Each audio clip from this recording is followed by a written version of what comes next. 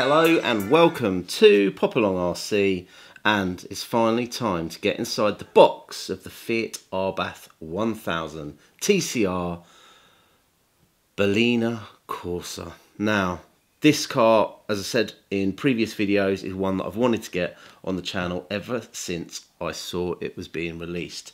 This could potentially be the future of my M chassis racing for the next year or so. So let's start with the shell, which is a great looking shell. Thing is, what am I going to do with this shell?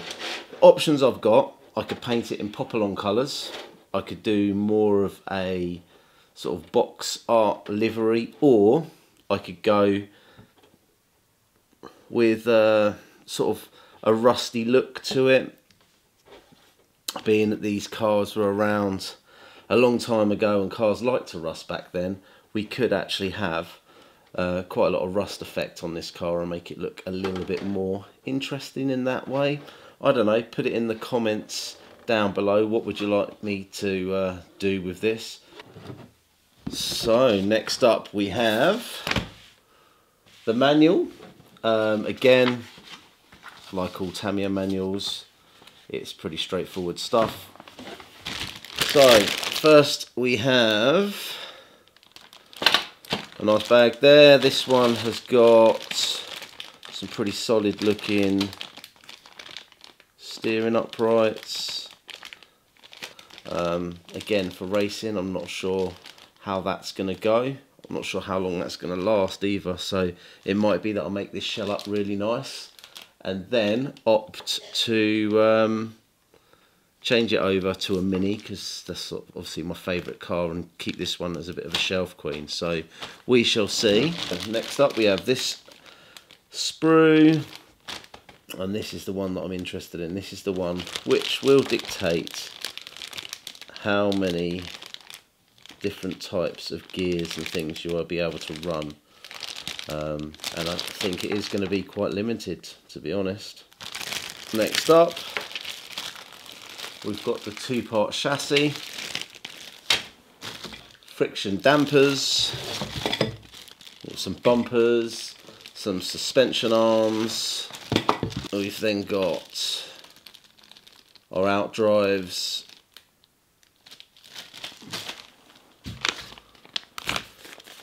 so the ESC that's come with this kit is, so we've got there a THW 1060R, and then we have the last bag which has all our bits in. So we've got all our gears there, diffs, bits and bobs.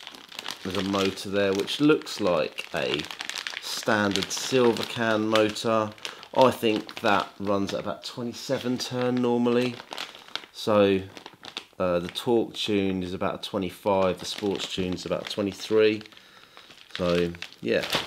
The last thing, which is quite interesting actually, is the wheels. So we've got two sets of hubs, like so. However, the tyres that come on this car are different. So we have got a bigger set that go on the back, and these low profile tyres to go on the front. Okay, so now we can see everything out of its bags, laid out on the table, ready to start building. Obviously we've got the chassis here that actually comes as a two-part chassis, and these holes here allow you to change the length. So you've got 3 different lengths of chassis that you can run, which is really cool. As I was saying earlier, this here is going to be quite restrictive with gearing for this car. And the spur gear that it actually comes with is a massive 65 tooth spur gear. Plastic gears inside the diff. What else have we got that's worth mentioning? So in a Tamiya kit, things that you don't get, you will not get a servo. So I've got an e-tronic servo there, that is the ET2070. I've got a receiver so I can link it to my radio gear.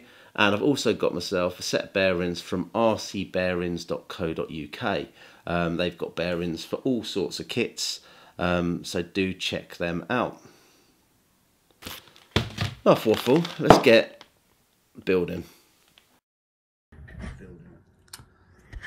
Okay then, so for those of you that aren't aware, with the MB-01, what is unique about this car is that it can be built in multiple ways. I've mentioned already that you can have 3 lengths of chassis, but it also can be built as a front-wheel drive or a rear-wheel drive car.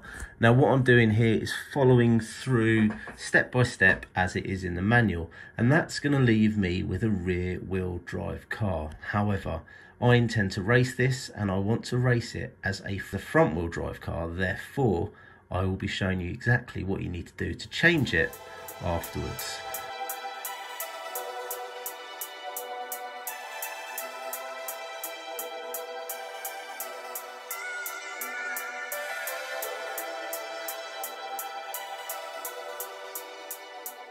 So the first few bits, basically setting up the base of the chassis and then onto the diff.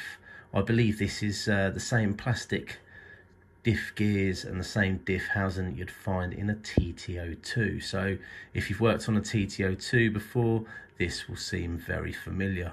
With regards diff oil, ideally I think for this, for racing, I'd like to use the AW grease.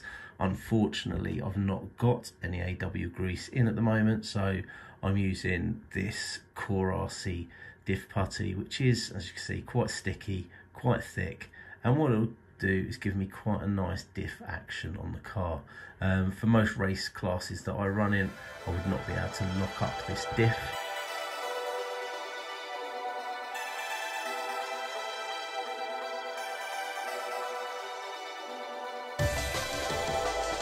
I've just put in the outdrives there just to test the diff action before continuing on with the build. This little bit here is a little bit fiddly trying to get in these little bars, especially this one here. But what happens is once you've found it and you've got it set inside, you just push down the plastic bit on the end, and then there is a black C-clip, as you can see here, which clips over the top and seals it in place so that can't come out. And this is a nice little design, really, quite like it. So on go the bearings that I've got from rcbearings.co.uk. As I say, in the original box you would get some brass spacers that go there. So I packed out the diff a little bit too much, so you can see there's a little bit of leakage of grease on the outside of those gears. But this goes to go together really nicely, and yeah, really nice design. So I've put the motor in, as you can see in the centre of the car there. I was actually sort of curious as to how difficult it is to change the pinion if need be. And since building the car, it's literally 2 screws and it takes that whole centre piece out. So it is quite an easy thing to do. So as you can see there, the front goes together quite nicely. The little black washers I've opted to take out actually, because I wanted the front end to move freely, and I found it was sticking a little bit with the rubber washer in, the little O-ring. I may live to regret that later on, but initially I'm going to stick with what I have got. As I say, this is being set up rear wheel drive at the moment.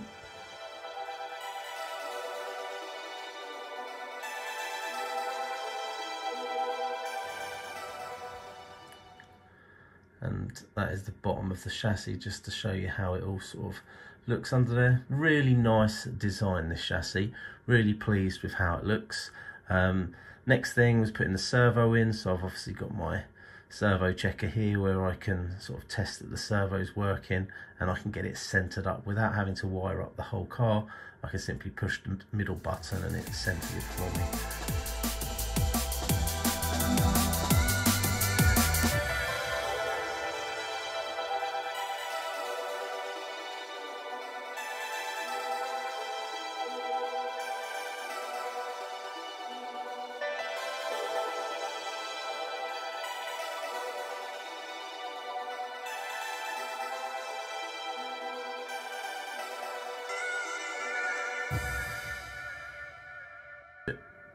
really starting to look good now. You see that really long arm on the steering. That's because this is rear wheel drive, so the motor's situated at the back of the car, drive going into the rear wheels, and then the long arm is steering the wheels up at the front.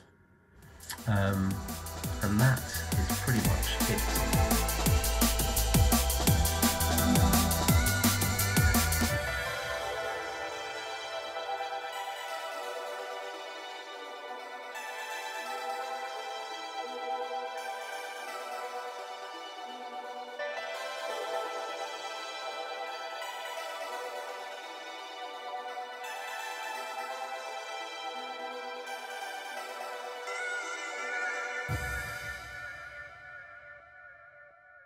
So in order to make it into a front wheel drive, there are a few things that you need to change. So obviously I need to be steering the wheels closest to the servo, therefore I'll take off the posts with the body posts from the two towers and switch them over, and then I need to get the shorter link so that I can link the servo to the steering arm. When you're doing this, you also have to rotate the servo 180 degrees just to give you the space in order to do that. One last thing that you need to do then is undo 2 screws at the front. There's another 2 screws underneath the chassis you need to undo, and what that allows you to do is pop the front off there, and you can take the diff out, rotate it 180 degrees and pop it back in. So that just reverses the drive on the diff, and that is, put simply, is how you convert it from a rear wheel drive to a front wheel drive. So there's not really much to it.